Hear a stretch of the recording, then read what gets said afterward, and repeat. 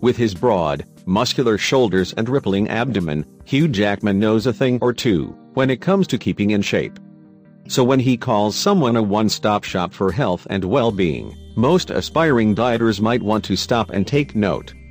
The Wolverine star enlisted the help of health expert and nutritionist Dr. Libby Weaver, and it seems he has never looked back. So what do they know that we don't when it comes to the quest for the perfect body? Speaking to Healthista, Dr. Weaver reveals the underlying factors that can thwart dieters' best-laid plans. At the time Dr. Weaver studied dietetics at the University of Sydney in the late 90s, the prevailing wisdom was that weight gain was simply caused by eating too much. It therefore made sense that eating fewer calories would result in weight loss. But back in the real world, Dr. Weaver found clients who were running marathons or calorie counting obsessively would sometimes gain rather than lose weight. Now 13 years and hundreds of clients later, she is convinced there are lesser known, but powerful reasons people can't lose weight. It caused her to turn back to her biochemistry textbooks and ask the question, what leads the human body to get the message to either burn fat or store fat? The author of 10 nutrition books, Dr. Weaver believes that while eating too much and exercising too little contributes to weight gain, there are less obvious factors at play. From stress levels to how our bodies process insulin may lay behind an inability to lose weight, factors all too often overlooked by dieters and those advising them. Are you stressed?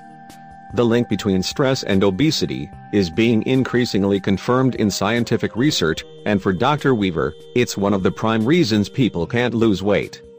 That marathon runner was putting her body under so much stress that she gained 12 pounds, Dr. Weaver remembers.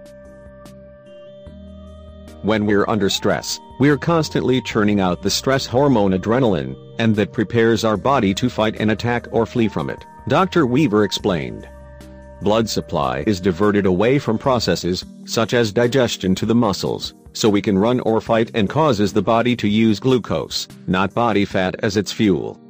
It's why stressed people crave sweets, as their bodies need it for fuel.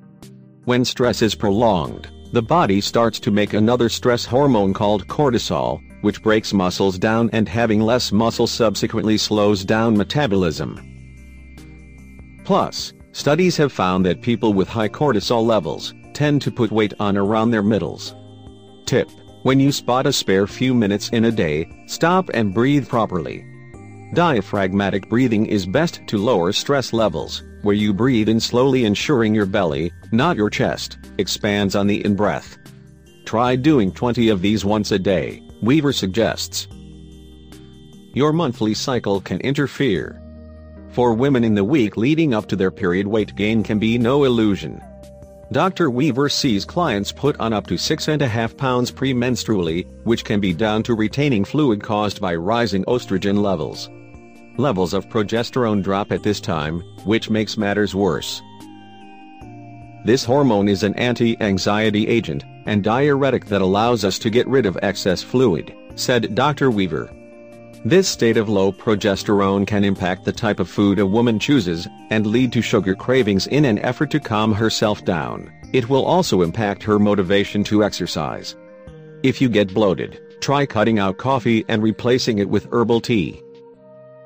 Tip: if you tend to get fluid retention symptoms such as bloating around the tummy, swollen breasts, or weight gain, try cutting out coffee and replacing it with herbal tea for 4 weeks to see if symptoms subside.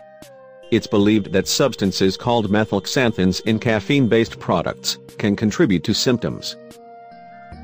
High insulin levels. Insulin is the hormone made in our pancreas that helps the body move sugars from food into the cells of our bodies.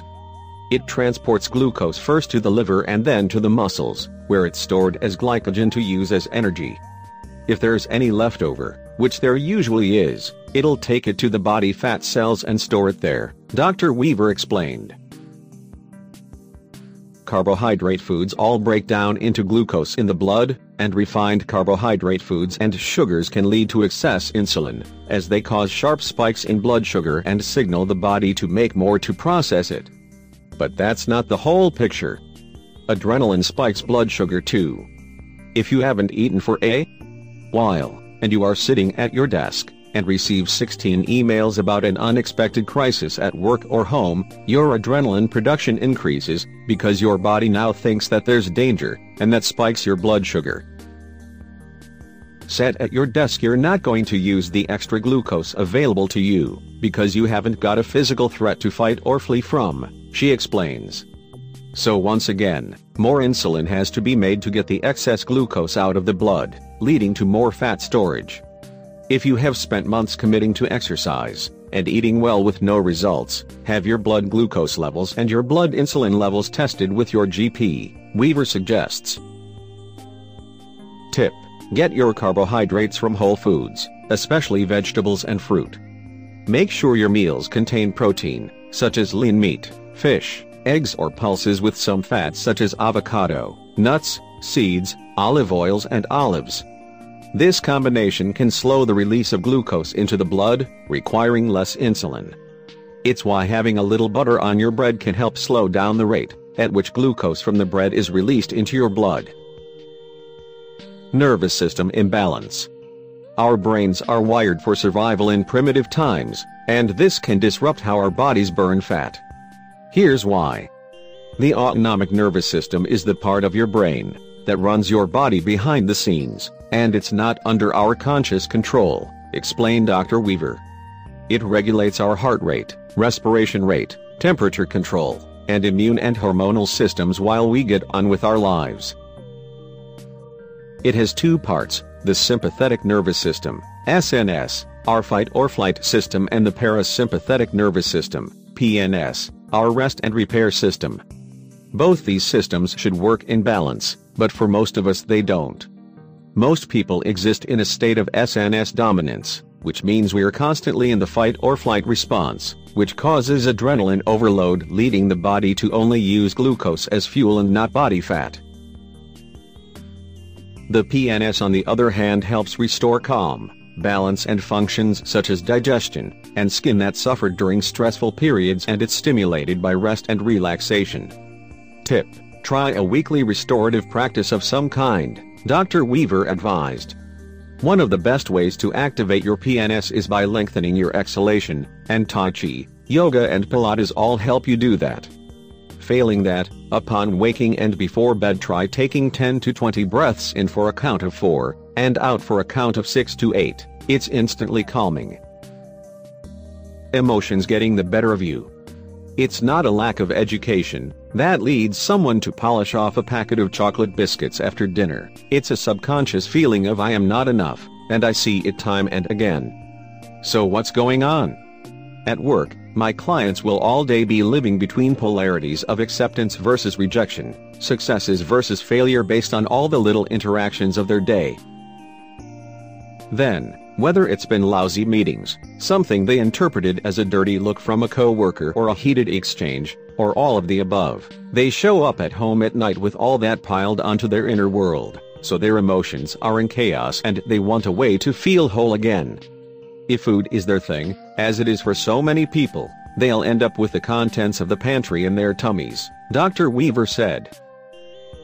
Tip: next time you're tempted to eat to numb negative emotions, don't judge yourself but be curious as to why it happened.